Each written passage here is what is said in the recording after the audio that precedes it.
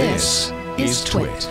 You write that for a long stretch, WWDC felt largely like an iOS developer conference, but last week felt like WWDC should be what it should be, an Apple developer conference. Tell us what you mean by that. Well, I just think, it goes back to the history of the iPhone, really, that, even in 2007, when the original iPhone was going to ship, there was a press release Apple issued that just said, hey, we were going to ship a new version of Mac OS X. I forget what version it was, it was 12 years ago. But hey, we pulled up a bunch of key engineers. We had to put them on the iPhone. It's our top priority. Mac OS X, whatever it was, is going to be late. And it shipped in November instead of June. But ever since, it really has seemed like, for as much money as Apple has and as big a company as they are, it's been difficult for them to walk and chew gum at the same time, is the phrase that's been used thousands of times. And I really thought last week at WWDC, this was the first WWDC where it really felt like all of the major platforms, especially to me, Mac OS in combination with iOS, but watchOS and tvOS too, they all moved forward in lockstep. The SwiftUI, which is to me the long-term the biggest announcement that they had last week for developers, it's launching it on all of these platforms at the same time. You can use SwiftUI on the Mac, iOS, watchOS, tvOS all at once, and that's just not how Apple has debuted things in the last. Since they've become a multi-platform company. Usually it comes out first for one of the platforms, usually iOS, and then in years later trickles down to the other platforms. And I really feel like they've got the ball rolling on keeping everything moving forward in lockstep. So what has been the catalyst then to drive them to be able to do that successfully this time if they haven't done this, effectively in such a long time? Why now? What has changed about now that makes this possible? I don't know. You'd have to ask, they're so secretive about what they do internally and why they've had such a difficult time doing that. I don't know. I think part of it, though, is that SwiftUI was conceived from the get-go as being this foundation layer for any and all platforms going forward for specifying the user interface for software. So and I think that's different. So Catalyst was that's a way of porting the iPad apps to Mac, but you also say that in some ways this is already depreciated. Talk a little bit about that. Well, so in very broad terms, starting all the way back at the Next Step era, when it was Next Computer Company in the late 80s, early 90s, AppKit was the fundamental framework that you used to make apps for the Next computer system. When Apple acquired Next and sort of reunified the company with Steve Jobs and his leadership team, they really got two things. They got a new leadership team, Steve Jobs and his trusted lieutenants, and they got the Next software. And the Next software revolved around AppKit. AppKit is just basically the fundamental framework that you use to write apps for the Mac. And it was what you used to write apps for Next, AKA Cocoa. That's the name they gave it to give it a sort of consumer-friendly name. When the iPhone debuted in 2007, it didn't use AppKit. It used something new called UIKit, which was basically a new version of AppKit, built for touch, and also designed by people from the Next team and from the AppKit team to sort of look back at that point, 16, 17 years of AppKit and say, what would we do differently?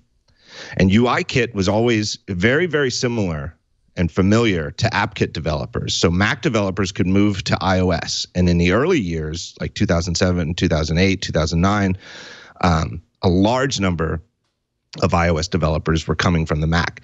And it's sort of like a gear that turns one way, though. It going from AppKit to UIKit was very familiar and relatively easy. Going from the other way, if you started with UIKit and going to AppKit, a lot of developers found it difficult. It was, or at least tedious and unfamiliar, because it was UIKit in some ways is easier. It's sort of a tough word to say with developing applications, but let's just, keep it in broad terms. And so Catalyst is a way for UIKit developers, people who know how to write apps for iOS, to port their apps to the Mac without learning AppKit and sticking with UIKit, and hopefully doing a lot less work and maintaining one code base. And I think that's great. I think it's probably a good idea that they shipped it, but I say that it's already deprecated the year that it debuts, because SwiftUI is, I think, it's certainly intended to be the future of UI programming for all of Apple's platforms. And I think it will be. I mean, there's some chance, you never know how things will play out. There's some chance that developers will reject it. I don't see that happening, though. So I feel like 5 years from now, there won't be many people writing new apps for either AppKit or UIKit. They're all going to be using SwiftUI, whether it's for Mac or iOS. Shifting gears a little bit, one thing that I was kind of struck by, because I follow definitely Google and Android side a lot closer than I do the Apple side of things. A month ago, Google had its developer conference, Google I/O, with an intense focus on artificial intelligence. Just like AI was everywhere. It's basically like, hey, we have all your data. We're doing all these crazy things with AI, and you're going to love it. And then Apple, Apple's event, they seemingly take a lighter approach to AI. I feel like a couple of years ago, there was more emphasis on AI, and we still have Siri, of course, but there's a lot lighter of a touch with AI from Apple right now. Why do you think there's such a difference? And do you think that maybe this hinders the potential of what we're seeing in Siri compared to some of the competitors? What do you think? Well, I think they're certainly late to the AI game. Google, you would have held up as the corporate leader in artificial intelligence, maybe as far back as, almost as far back as Google goes, certainly from the very early days of the company. And, much like Maps, and Maps in some way is under that AI umbrella. Because a lot of what we want to do, I mean, some of the work with Maps is just the hard work of putting cars out on the road and driving millions and millions of miles and taking millions and millions of pictures and documenting everything. Some of it is just hard work. And there's catch up to be done on that front. But a lot of what we talk about Maps now is very much about AI. It is about talking to your assistant and saying, here's where I want to go. I want to get there by public transit, or I want to drive, or I want to walk, or tell me what to do. Tell me if I should walk or take transit, and then tell me what to do to get there. That's AI. I don't think Apple takes it any less lightly than Google now. I just think they're slightly behind because they got started later. And I think hiring John, and I'm going to butcher his last name, John Gian, whatever his name is, the former head of Google Search, who's now the head of AI and machine learning at Apple, that's a big signal. And they talk about it less because they talk about the experience more. But a lot of the features they're talking about are AI. Apple spent a lot of time in the keynote last week talking about the update to Photos.